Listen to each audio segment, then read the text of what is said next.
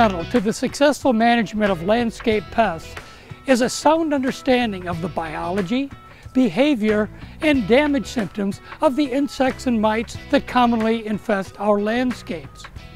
Equally important is accurate pest identification and effective monitoring techniques to identify those insects as they appear. Jim Kalisch and I are going to examine several ornamental beds right here at the University of Nebraska Lincoln's East Campus for the presence of insect infestations and damage. It is amazing to think about the number of species of aphids that infest trees and shrubs in the landscape. Especially their presence is most noticed in the springtime when the trees and shrubs are growing, the terminals are tender and succulent, and so you can have buildups of aphid populations very quickly. This is a case of a snowball viburnum plant, and it is infested with snowball aphids or viburnum aphids.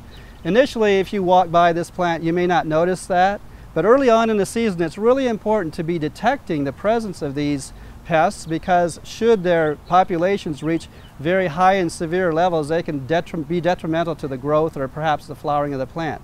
Fortunately, we have natural predators and natural enemies that usually take care of aphid populations in the springtime, and this is usually the case with snowball viburnum as well. The aphids are feeding on the terminals, and their effect by their feeding causes the leaves to curl and distort and completely cover them as they are feeding.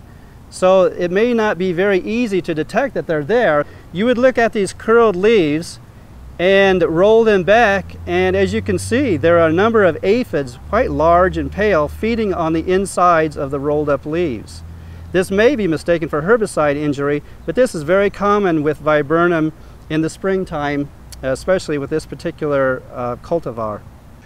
The clearwing lilac borer is one of the most serious pests of lilac in Nebraska. Actually, the borer is a caterpillar of a clearwing day-flying moth. There's one generation a year.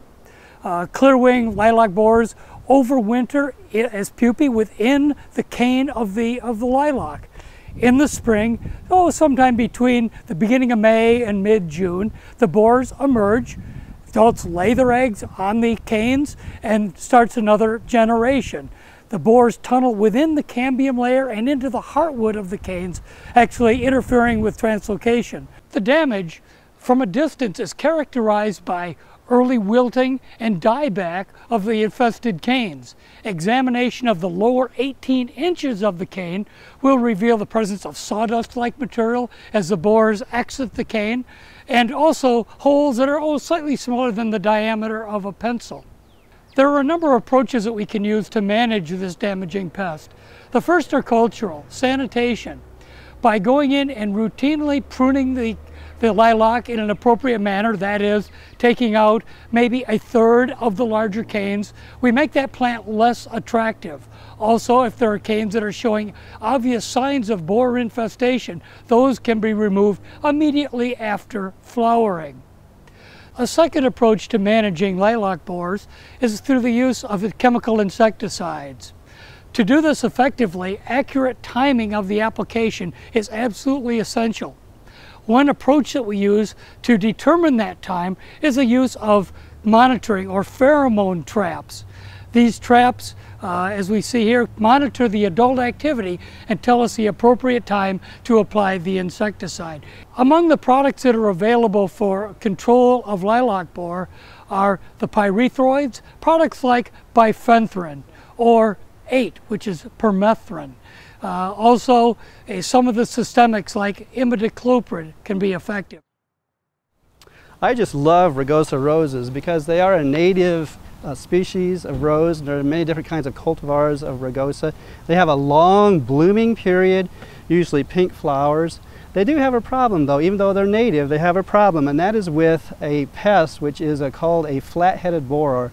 And the name of it is rose cane girdler or rose cane borer. This borer has an annual generation, usually in the month of May, moving into June. The adult beetle is out, and it's kind of a golden beetle called a flat-headed borer beetle.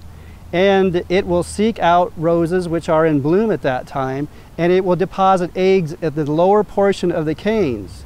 And then the borer itself hatches, and it has this activity as it feeds of girdling. Think of like a spring, you know, in the helix kind of a shape. As it feeds, it makes a girdling circular feeding cycle around the cane, and therefore it disrupts the nutrients and the flow of moisture into the cane. And by the time we hit the heat of midsummer, well, the canes are just withering up and drying, and they'll have to be pruned out in the autumn or next late winter just to take care of the problem. When you are looking for rose cane girdler injury, look at the lower portions of the canes. There's usually a swelling, and that's a response of the plant as it is defending itself against the feeding of the borer. So you'll have this large swelling at the bases of the canes. Those have the infestation, and those will have to be pruned out later, especially as a management tactic to remove the pest from the site, and thereby cutting down the numbers that will potentially infest the next year. Rose cane girdler insecticide control is usually not very profitable because at that particular time the roses are in bloom, and there are a number of beneficial insects and pollinators that will be visiting and foraging on the flowers. So the best management technique is to be pruning out those canes that are infested, and that would be, the time for that would be in the autumn or during the winter time during the dormant season.